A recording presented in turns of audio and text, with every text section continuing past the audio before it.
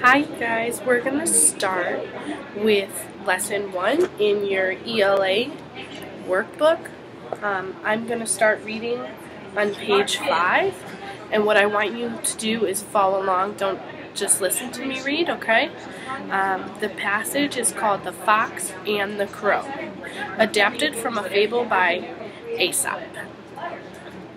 A fox once saw a crow fly off with a piece of cheese in its beak. The crow landed on the branch of a nearby tree.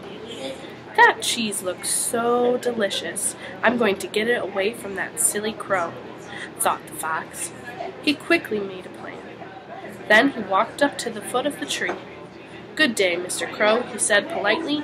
"You are looking very handsome today. Your feathers are very shiny, and your eyes are quite bright." "Thank you, sir," said the crow.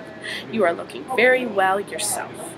The fox continued with his plan. He said, "I have heard that you have a beautiful voice.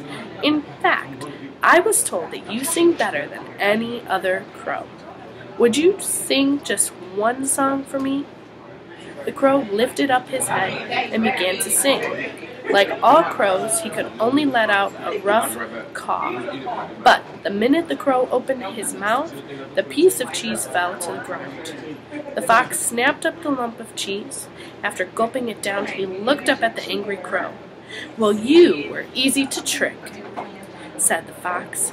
"All I wanted was that piece of cheese. To pay you back, I will give you a piece of good advice. Don't ever trust anyone who flatters you."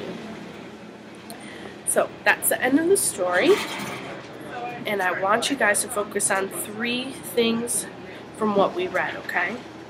We're going to focus on, let's see if we can get this in here, the first thing, which is going to be the characters.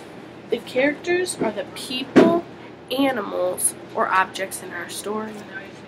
Then we're going to also focus on the setting, which you can't see. There it is, the setting. Where and when the story takes place. The last thing that you're going to focus on, you can't see it, but that's okay, is the plot. The plot of our story is going to be the order of events or the things that happen in our story, okay? As you go along and answer these questions, I want you to just do the best that you can. See if somebody can help you read the questions out loud, okay? Bye!